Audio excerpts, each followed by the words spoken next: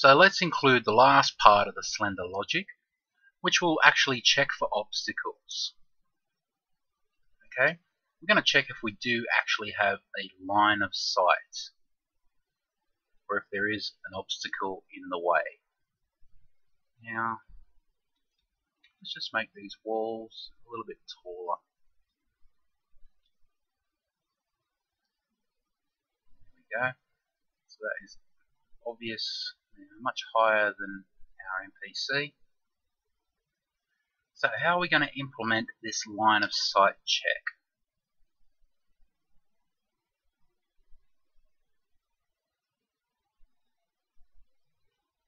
So we're checking if visible here, but we're checking if visible, by definition of a dot product. And then if we are visible, we're checking a maximum range. So if he's outside of the range, we're going to leave him to chasing. So we fall down here to where I've put the comment. Instead of immediately decreasing the health, we do actually have to check our line of sight. Now how are we going to do that? Let's bring back the Unity scripting reference. And we had a raycast.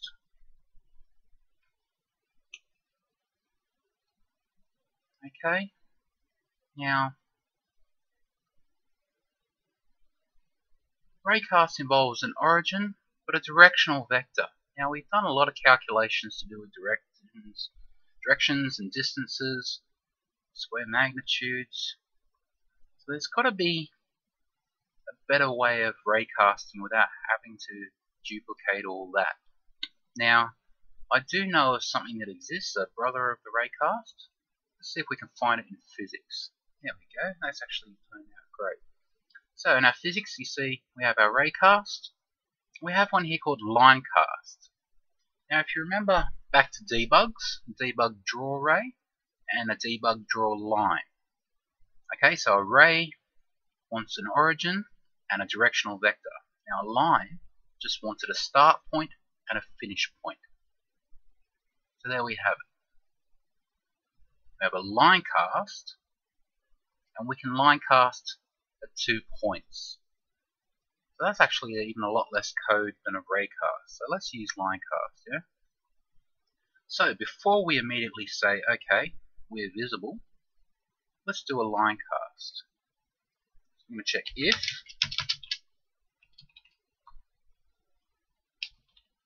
this is going to happen if it's true.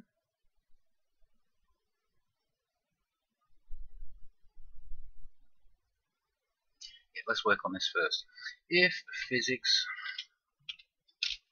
dot linecast and the parameters are, we start vector 3 and our end vector 3. Now our start vector 3 is going to be our transform position,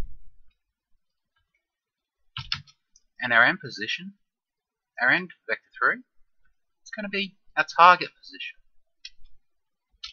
So there we have it. If physics linecast mine transform position. Now we want to check some information from that linecast. So let's go back to the reference because I don't have any information there. Okay, further down here we have a better definition. We still need some hit information because we want to check if that game object name is player, so we can see the player, we have a line of sight, or if not. So after we do the line cast, we're going to check now if more curly braces. So what are we checking? First of all, let's create our hit information variable to store our hit collected data. So our var hit is a raycast hit, because this is still a raycast, but just in a different form. Okay, so we have our start position, our end position, and now we want to gather hit information. So now, if our hit, and if the collider of that hit, and the game object that that collider is attached to, and what is its name? And if that name is equal to our target transform name. So we're not just going to hard code it, we're going to make it smart. our target, and our transform, we can access the name of our transform. So if our hit collider does have the same name as our target, we have line of sight. So we can absolutely fall into this. Now,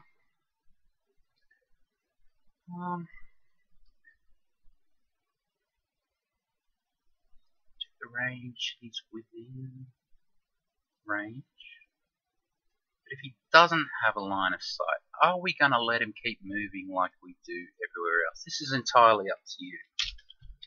I'm going to leave it in your hands, but I'm going to code it in to show you where it would go. Okay, so if we cast a line, and if that line cast returns our target's name, we have a line of sight. So then we are going to stop moving, and we're going to decrease the health. If we do not have a line of sight, then it's safe to say we can't see him over a hill, past beyond a building. So we're just going to leave him to keep chasing, alright? Because we can't see him, so we won't see him moving. Actually, yeah, that is a good idea. We'll just leave that in. Alright? So we've thrown a few things in there. Let's compile that and see if we can check that happening. Now we're working from the perspective of the camera as the target. So let's just get rid of the player. That's confusing things. The main camera is the player. It's our target. So let's move it onto the other side of the wall. Just rotate it around. So you can see from our view stream, we should definitely be looking directly at our enemy there. But there is a wall in the way. So let's just hit play and see what happens. Let's watch that is visible variable again. No. Can't see the camera. It's coming nice and close. Okay, there's our camera just at the bottom center of the scene here. And there's our enemy, which we can see quite happily. So let's hit play, and now we still, let's make it 40. So if you had a distance of 40, which that is within that 40 I'm sure, you would not move, but there is a wall in the way. So let's check to see if this is working. So I hit play, he's turning around, he's found a wall, he's finding his way around the wall. You can see the other side of the wall. Whoop. What's happening here? He zoomed right in on us. Okay, something's broken here. What's going on? Is visible is equal to false. That was too late. Let's try that again. So is visible is true, but he's behind a wall. Okay, so he's not behind the wall, and he's in the range of 40. He's coming right for us. Okay, where is this broken? What have I done?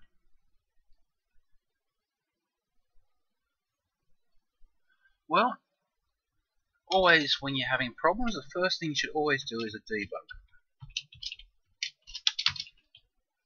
Okay, what are we trying to find out here? We're trying to find out hit collider game object name. So let's see what our Linecast can see at least. Let's start there. Hit play. Wall, wall, wall. Wall, wall, wall. Why are we still seeing a wall?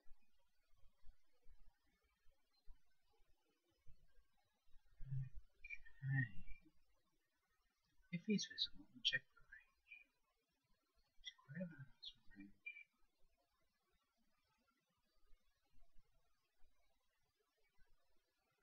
Let's just check that is visible variable as he comes around the wall too.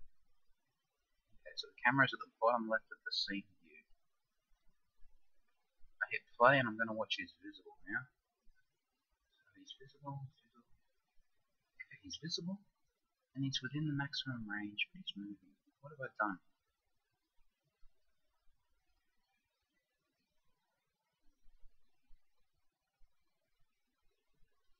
What are the variables? Start position, end position.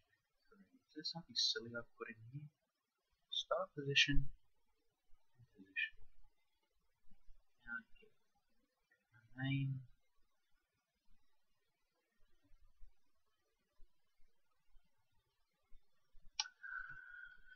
There we go, I know exactly what's going on. Let's look at our camera. Does our camera have a collider? No, it does not. Okay, there is no collider attached to the camera. So that's where that's breaking. Let's just bodgy that up. Component physics capsule collider. Okay, let's expand that so we can actually see the capsule collider. Great. Okay, problem solving at its finest. Capsule collider, let's make it a height of 2. There we go. It's starting to look like things. We can even bring the camera up. 1.75. That is truly eye level. You can see it penetrating the floor there. So there we go. When we build our character, that's what it's going to look like. It's going to be a camera inside the first person controller with a collider.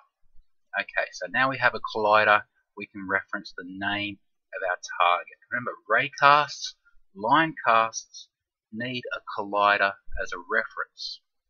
Everything works off colliders. So let's try that again. Double check everything. We have a maximum range. We have a camera with a collider. We have our enemy. He's going to walk around the wall,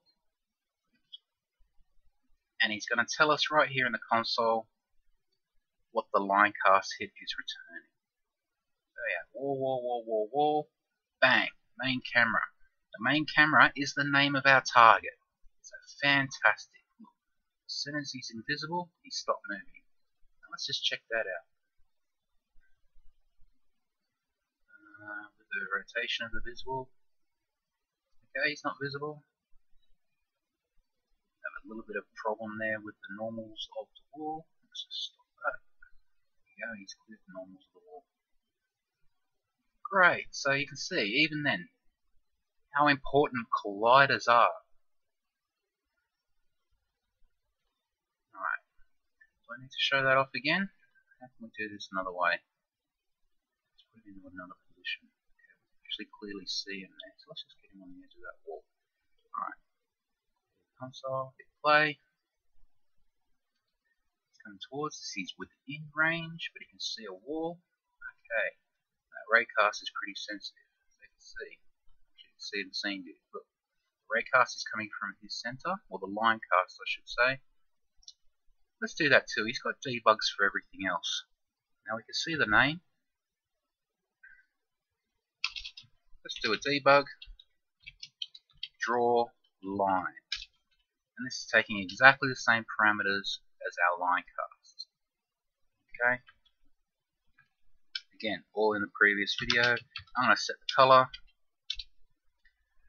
to, let's just change the colors. I'll just make it green.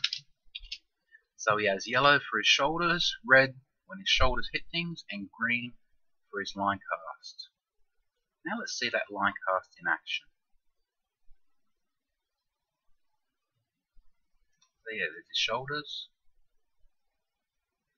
Okay, well, we're not getting a did I save it? We're still running that. I didn't save the script. Always save. One last time. It's close to the wall. There's our debug draw line happening. Now if I just do that one more time, move the player across a little bit more, a little bit closer, so he's in that range, he will start drawing the line sooner. I'm going to hit play one more time, let him get close, and there we go. See, as soon as he's within that range of 40, he starts detecting his line of sight.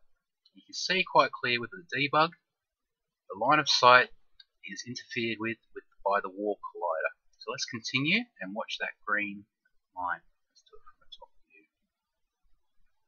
Okay, so he's debugging. You see he's hit the wall. There we go. We have a clear line of sight.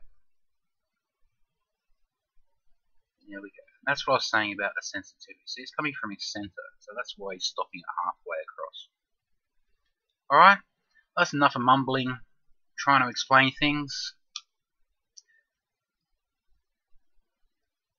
Here's the last part of our functionality until we start working on our player object. Then we can come back and work on the health.